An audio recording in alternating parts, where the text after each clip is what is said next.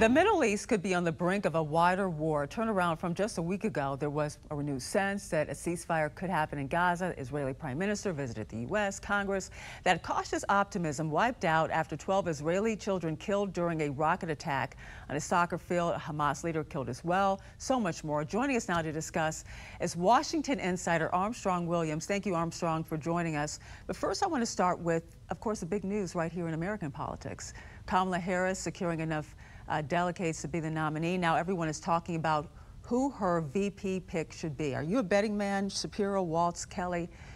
How do you think this is going to shake out? Well, it certainly will be the party's decision. You know, I think what's fascinating, Angela, is that the mainstream media, you hear no challenges to her policy, no in-depth research about who she is. All the stories about her prior have been at most very critical or very dismissal. Everything about Trump is negative. You know, the American people expect the fourth estate to be referees, not coaches, in this presidential election. And of course, when she goes into the Democratic convention, she's going to come out with a bounce. But after Labor Day, I think the country is going to get a reality check about who the vice president really is, especially if she agrees to the September 4th debate with Trump on the Fox platform. You know, a lot of Democrats are warning about that reality is about to settle in for the Democrats, because right now they're kind of in this Harris honeymoon. And we've been talking a lot about these polls that show that, you know, it's shrunk. The Trump's lead has shrunk. They're either a toss-up in a lot of these battleground states, or even Harris is even pulling ahead in some of the national polling. What do you make of this? Is this real? Listen, Trump is a convicted felon. Trump spent most of his campaign season in the courtroom. Trump says some of the wildest things, but he was a former president.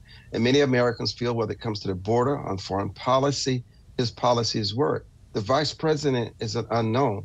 The fact that you can have a convicted felon in a dead heat with any Democratic nominee is a testimony to where the American people are. They're desperate for new leadership. They're desperate for leadership that places Americans first and protect her interests. And listen, at some point, the vice president is going to have to give an accounting of where she stands on the policy. Does she continue what this president is doing, which I think she has no choice but to do so.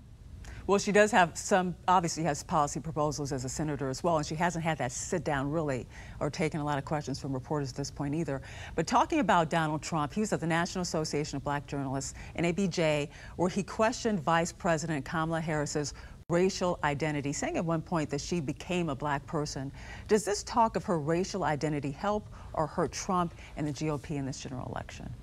Well, let's be candid here, Angela. It's all the vice president and her campaign promotes. Even AP had a story a couple of years ago. She's the first Asian American vice president. She's the first Asian president. She's black. I mean, that is their narrative. That's all they talk about. And the fact is, Rachel Scott set it up by not showing any honor of welcoming the former president. That's the question that she asked. Why would you expect any different from President Trump? He's authentic. This is what he's always said. Did you expect him to back down and be politically correct and be polite? This is what Donald Trump believes. He did the same with Obama. Questioning where his birth, question his birth. So this is what he does. So there's nothing new about Donald Trump and what he does. The fact is that you've invited him. You got exactly what most Americans expected. Donald Trump being Donald Trump. But you know, some Republicans are saying that maybe Republicans should shy away from attacking her when it comes to her racial identity, because it may not appeal to voters in the general election and they may take offense to it. But Donald Trump only listens to Donald Trump. They cannot control him. They cannot give him a script. He does whatever he wants to do. He's in total control of this party. And why?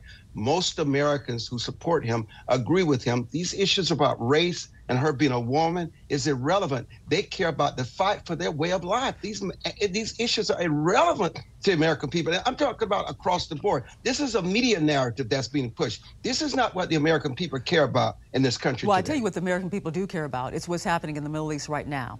And everything that's going on that's pointing to that area, that region being on the brink of war. This weekend, we learned that the U.S. is sending fighter jets to boost military presence in the Middle East. There's, of course, that threat from Iran that it could strike Israel. Are we past, or are we getting close to getting past that diplomacy period Where do you think we stand, the world stands right now when it comes to the Middle East being so close to war?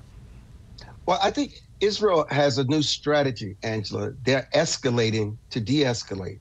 The fact that Mossad could go inside the guest quarters of where the Iranian president is having his inauguration, they can absolutely plan a device and then months later use AI to set it off to tell Iran, you and Nora, your diplomats are safe anywhere. The fact that they can take out someone in the Revolutionary Guard, Israel knows exactly what they're doing, and obviously they are confident that whatever Iran claims that they have a Hezbollah, they can match it. And the United States is only securing its interests, protecting its only democratic ally in the Middle East. And so listen, Iran has a lot to think about before they decide where and how to strike. And obviously they've decided to blink.